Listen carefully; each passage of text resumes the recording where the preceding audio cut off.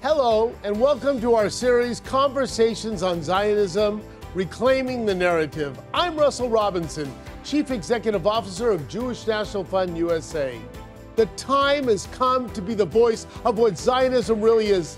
We're exposing the beautiful and diverse facets and facts of Zionism.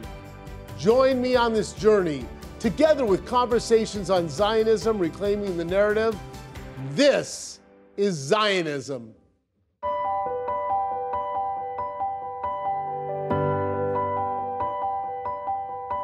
My guest today is Rabbi Yehoshua Fass, co-founder and president of Nefesh B'Nefesh, the organization that revolutionized Aliyah to Israel for over 70,000 people from North America. Nefesh B'Nefesh and Rabbi Fass have made moving to Israel a reality for so many. He is with us today to talk about absorbing the thousands and expected hundreds of thousands of Ukrainians and Russians who will be looking to relocate to Israel, to our ancestral soil. Coming home. What a Zionist story. Please welcome Rabbi Fass.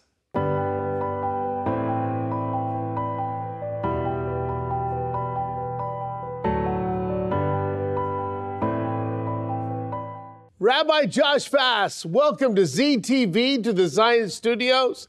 Thank you for talking to us from Yerushalayim, the capital of the Jewish people. I'm going to go right into a question. In 2013, you were the commencement speaker at Yeshiva University. You talked about the miraculous moment in time that we were in. Tell me about then and now. Russell, thank you so much for having me on. At that commencement speech, I mentioned that we should all marvel in the majesty of the miracle of the modern-day state of Israel. And I believe that that is true. After centuries of dreaming, praying, yearning for our own land, for the return of the Jews to their homeland, we're experiencing that miracle, sometimes in the form of Aliyah of choice, which I've been involved in for the last 20 years, and sometimes Aliyah of rescue, which we're experiencing right now with Ukrainians. So Josh, we're talking about a moment in time that is not just now with the Ukrainian rescue, but a lot of people on Zionism spoke about, well, is it Zionism if Israel was just the ingathering of the exiles? If it was just a place because Jews had nowhere else to go? But Nefesh B'Nefesh, you changed that conversation, that Zionist conversation. Tell me about it.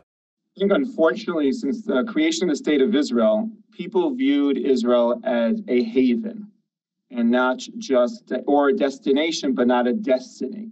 The destiny of the Jewish people is to be viscerally connected to its homeland, either in the form of moving to Israel or supporting Israel from afar, but feeling in one's heart that there is a connection of the Jewish people to our ancestral homeland. And unfortunately, since the state of Israel was created and the ingathering of exiles and Zionism was based on a haven or a rescue or a refuge, unfortunately, Zionism was identified as that, solely identified as that. And when we created Nefesh 20 years ago, and when I say we, because Russell, you were there 20 years ago with us, when we created Nefesh 20 years ago, it was a paradigm shift. That Israel is our destiny, that people with means and people can contribute, not running away from something, that running to, hitting the ground to contribute, to build their lives, to infuse Israel with their Zionism and their contribution. So part of fear that people have about the word Zionism is, well, is it all, if I don't make Aliyah, am I a Zionist? What's your thinking? I don't think Aliyah and Zionism is mutually exclusive. I think Zionism is a belief. Zionism is an ideology.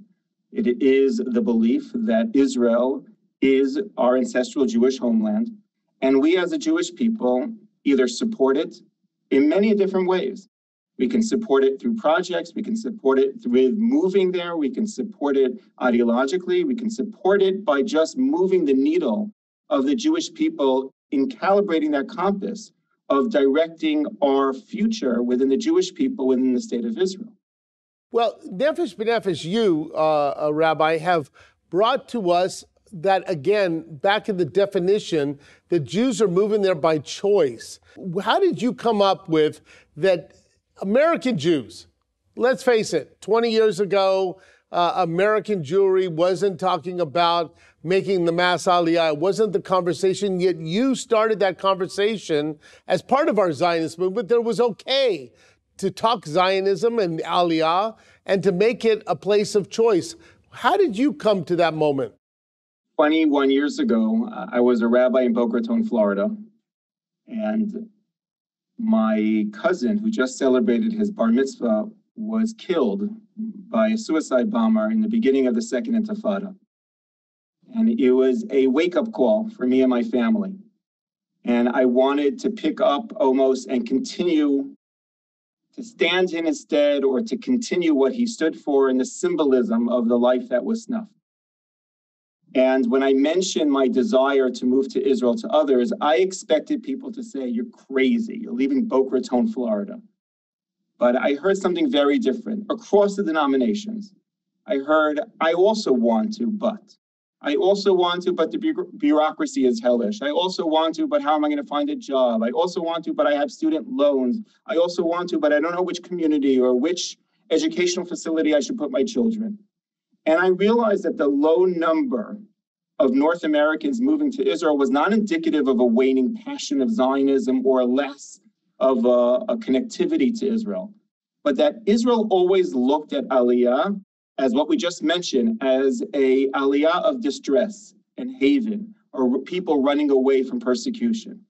But it never calibrated its compass. It never created the manual, never shifted its path to also collecting individuals or facilitating the Aliyah of those who are not running away from something. And after much, much research, I realized that there was a major gap within the entire Aliyah construct. And myself and Tony Gelbart and many individuals that were passionate with us at that time allowed us to create this new path.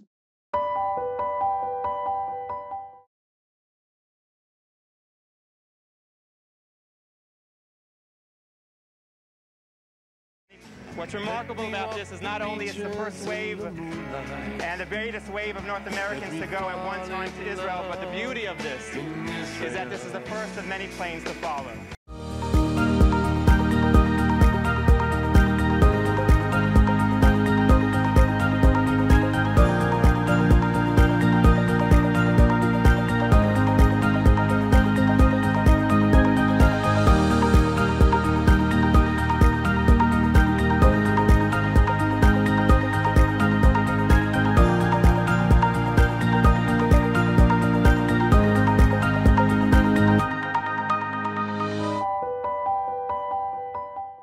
So you came to that, I mean, obviously you and your family had thought about moving to Israel. You're in Boca Raton, but moving to Israel was part of your thought process. You talked to others. They said, you know what, I would, but. I want you, Josh, to give me a story of 1, 2 families that you talked to who made Aliyah that were that great story of the Zionist circle and making Aliyah of choice.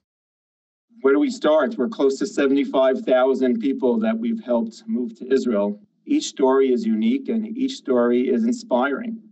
It could be from the 34-year-old Harvard physician with a heap load of student loans who moved to Israel, embedded himself in the army and became a physician for the IDF. It could be the Holocaust survivor, 90-year-old sitting next to a 9-year-old on a charter flight on a plane to Israel. Both of them with goosebumps upon landing in Israel. One of them who never even considered the horrors of history and was born in a world that Israel always existed, holding hands with an individual that came from the horrors of history, where Israel is a gift to the Jewish people and to mankind. So many stories of fusing families together, siblings, multiple generations, year after year, seeing more family members at the tarmac, meeting their brothers and sisters and their parents and their grandchildren, reuniting families together. We've seen individuals move to the north and south, fulfilling not only their own Aliyah story, but modern day pioneering spirit of populating the periphery. We've seen clinics opened in areas because people came with their talents and wanted to give back to the Jewish people. We've seen high-tech companies generated and employ hundreds of people because of one person with a dream moved to Israel. We can go on for the next few hours, Russell, but for the sake of time, I'll leave it to the other questions. No, but I think it's so important. 75,000, and to our audience out there, you're talking about this Zionist movement.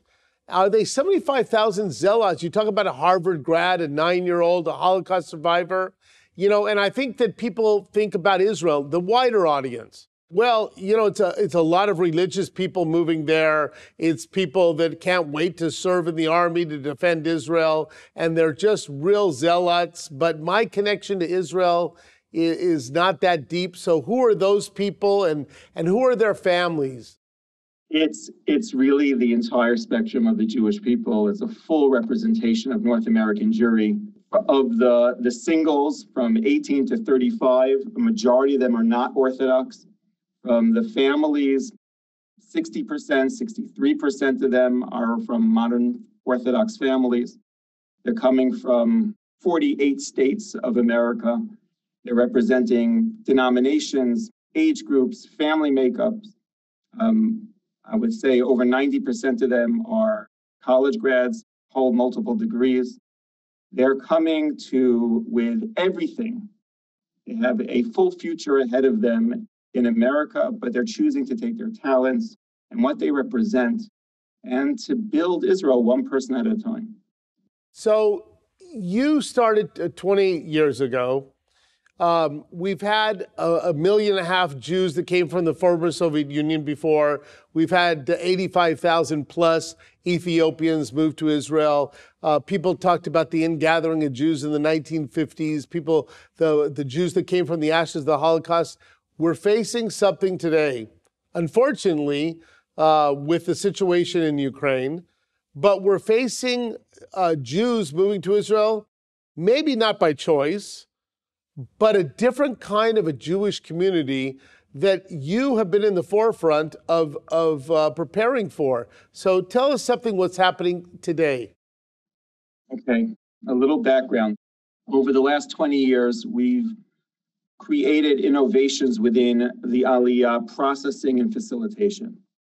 And one of the innovations that we brought to the forefront was that individuals who came to Israel, either that they were studying here or they had work visas or an extended pilot trip just to test out Israel, instead of flying back to their hometowns, they decided to change their status here in Israel.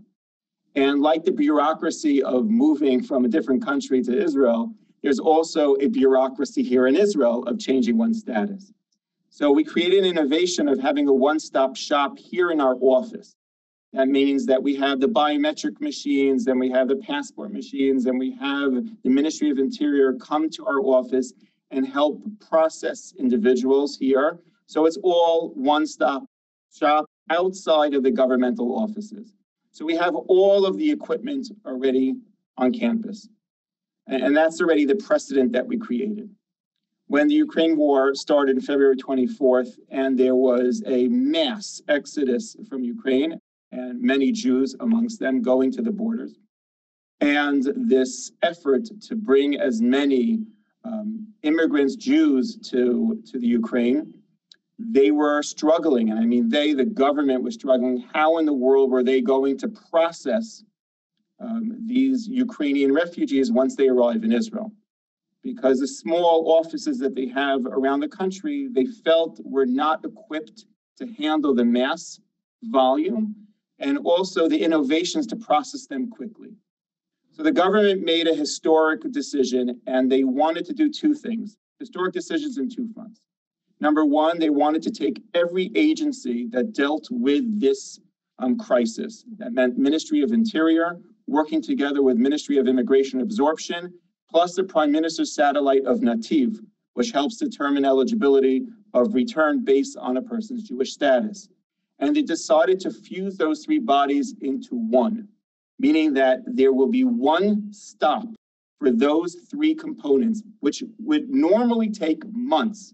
If a person was making Aliyah from St. Petersburg, they would wait 3 months until they got their eligibility approved, come here, wait a couple of weeks to Ministry of Interior, and then another couple of weeks until they went to Ministry of Aliyah and Immigration. Here they were condensing it, concentrating it into one place, and having it done within a couple of hours. That was historic decision number one. Decision number two was they were looking to do this off-site, to have an area to be able to fuse these three different bodies and to do a one-stop shop. You would have to create a facility. And instead of wasting time and creating a tender and to find out which location would be necessary and then moving equipment, they realized that Nefesh has that precedent, that historic, license. And not only that, but we also have the equipment.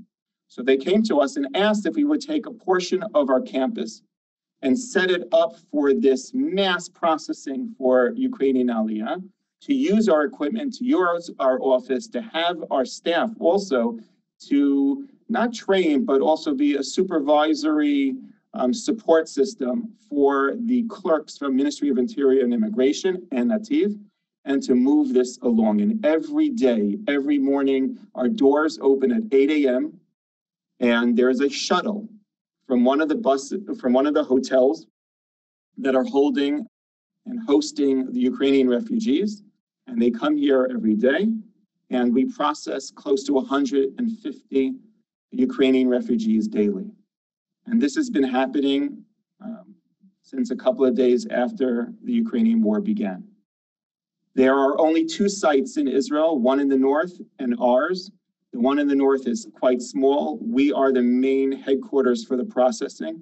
They're thinking about maybe opening one in Tel Aviv, but most of the actions happening in the center of the country and in Jerusalem. There are 10 hotels right now in Jerusalem that are hosting Ukrainian refugees.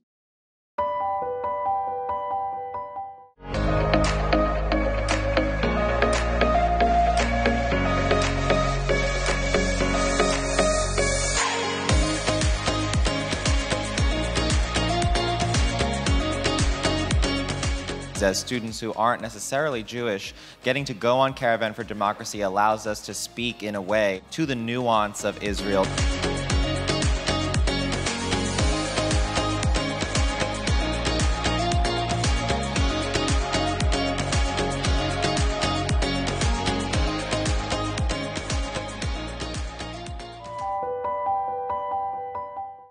So 20 years ago, innovation, talking to people about a new Aliyah, but making it accessible for all people, you have been able to sort of be on the forefront to making this Aliyah happen, yes, in a terrible moment in time, but allowing people to have that choice to have Israel as a place to live. It's a perfect example of a public-private synergetic relationship. We came onto the scene saying, let us help you accomplish your cause. And at that time, 20 years ago, it was helping the Goldblatt family from Cherry Hill, New Jersey, move to Israel. And over 10 years, then the government realized the talent that we were bringing to the country. And then they started using or leveraging Nefesh B'Nefesh for national causes. Can you help us develop the periphery? Could you help us bring high tech? Could you help us bring physicians? Because there's going to be a medical shortage of physicians in the coming years. They were leveraging the human capital and the individuals and the talent that was coming through our organization to Israel. And this is just another illustration of that public-private synergy. It might not be the people that we're bringing to help national causes, but it is the innovative startup nation kind of mindset that Israel is bold enough and humble enough to say, you know what? You guys have a recipe for success. Let's leverage it for this crisis. And it's a departure. It's a major pivot because it's a very different audience of Olim. We're talking about Olim out of crisis of a war versus Aliyah of choice, which we've been involved in for the last 20 years. But the processing and the mechanics and the innovative out-of-box thinking is very much the same. And it's being leveraged and utilized for a very different population. So I want our audience to also understand our ancestral soil, the place that is the homeland of the Jewish people. When that 9-year-old arrives, when the 92-year-old arrives, when your Ukrainian family comes to be absorbed to become an Israeli citizen, day one, are they on the medical system of Israel? No, they're covered right now. It's an interesting, complex question. Right now, they're treated as refugees, and they are being processed as quickly as possible to become immigrants so that they can follow in the regular immigrant path. That means when you become an immigrant, you get automatic health care, you get financial basket, you have certain benefits.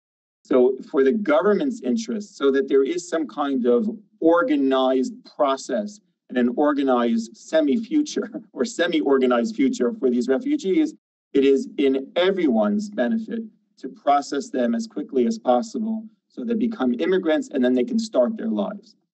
The question that everyone has is what happens post-war? Where do they stay? Where they settle?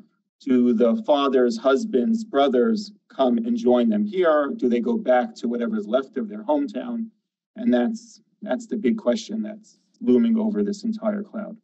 So again, there is that partnership, though, that when they become an immigrant of Israel, they become part of the medical system, they get their financial package, and that starts for day one, whether they have contributed 1 penny to the Israeli society. So the Israeli taxpayer is welcoming them home, not only in their homes, but they're financially as well. 100%. And the outpouring love that this country is demonstrating, either from bringing food to the hotels where the Ukrainians are staying or doing clothing drives throughout the country. There is an understanding of what is happening. There's understanding of the depth of this historic crisis. And there is a deep appreciation that they are our brothers and sisters. And that no matter what, we care about family. So that's it's such a fascinating point, because people depict Israel as this military country, and if there's the ingathering of people, it's only for the military. Here are people that financially, at the end of the day, it's going to cost every Israeli taxpayer something for them to absorb these people. On top of that, they're welcoming into their homes, and because of Nefesh B'Nefesh and our partnership with Jewish National Fund USA as well, we are trying to set up the north and the south of Israel for, obviously, we were working on American Olim, which we will still have, American new arrivals, but we have sort of set that kind of groundwork for this population to have a place to call home. And 100%. And Russell, when I'm spending time every day going to the center, because it's on our campus, and with a translator, meeting a lot of the families. Most of them are the wives or the elderly. And they're coming from backgrounds, professional backgrounds. So it's not that we're absorbing a third world country with third world degrees and trying to find them and making them bus drivers or working in the fields. They're individuals that come from a professional background. Yesterday, I was speaking to an individual, and he was like, I'm a famous dentist. I'm a famous dentist. I had multiple clinics. And when I left my home, I took 2 things, a jacket and my degree off the wall. He said, because I'm going to work here in Israel. And I realize, and I already understand and anticipate that I'm going to have to get relicensed. But it'll be impossible to get relicensed if I don't have my degrees. So those are 2 things that he took. His coat and his diploma off of his wall. And for that moment, you understand the intensity of the crisis. You can understand and can't fathom that if you had a choice, if you had 5 minutes to leave your house before it was bombed, what would you take? And what's going through a person's mind? Just warmth and his future, present and future, which is mind-boggling. But it also underscores that these are individuals, our brothers and sisters, who are coming with means that they can also contribute to Israeli society. It's not going to be a drain It's going to be a tremendous challenge of making sure that they can integrate and feel pride and also heal through this crisis and through the war, and make sure that they're given opportunities that are jobs, professional, upward mobility, or just placement. Ulpan, they have to learn Hebrew. Schools for their kids. I've had 2 kids literally 10 feet away from my door who have been playing chess on the floor the entire day because their parents are being processed. These kids have to go to school. So there's so many challenges and so many pieces to this puzzle that have to be addressed to make sure that they're not refugees for life, that it is episodic, and that they could also be integrated and be full-fledged citizens of the state of Israel.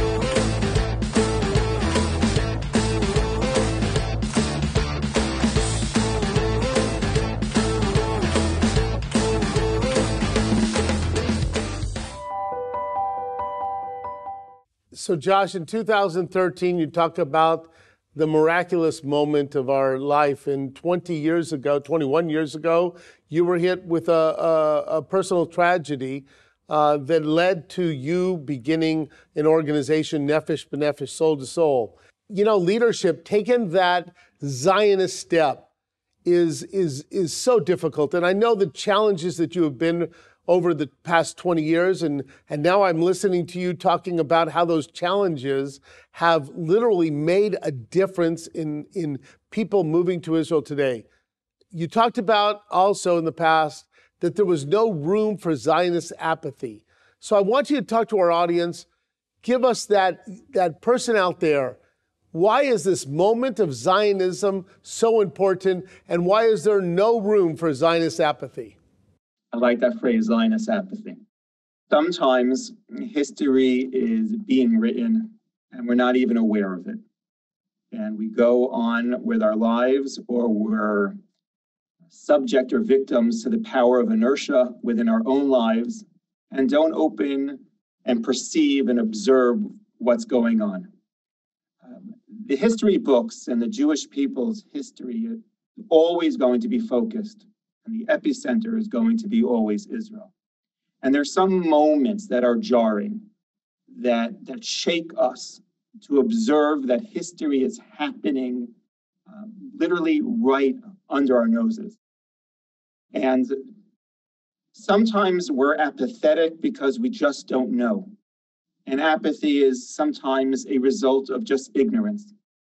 But here we have Zionist moments, historic moments, that don't allow us to have the luxury of being apathetic. It requires us to make a decision. When you're reading the news and seeing horrors on the screen, apathy is not an option for humanity. You have to decide, will I roll up my sleeves and be a participant of history, or will I ignore history? I think apathy is a little bit passive. I think when you have historic moments, you're actively choosing whether or not you're being involved, or actively choosing whether you're going to ignore history unfolding. So it's apathy with a capital A. If we turn our back at historic moments, it's apathy with a capital A. If we don't roll up our sleeves, it's apathy with a capital A. If we don't see these moments in history and want to get involved. And getting involved can be translated and manifested in a whole host of ways.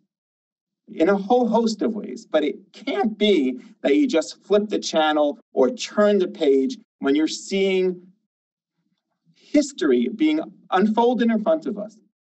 Rabbi Josh Fass, thank you for writing history. Thank you for not at all ever allowing leadership and all the difficulties of it to knock you down, to slow you down. Thank you, Rabbi Fass, for writing the next chapters of our Jewish people, our bridge people to people, to the land, to the people of Israel. In Yerushalayim, we thank you and we thank Nefesh B'Nefesh.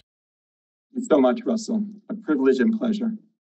To watch this and all of our past episodes, go to ZTV, our Zionism Studios YouTube page, and subscribe to get notifications.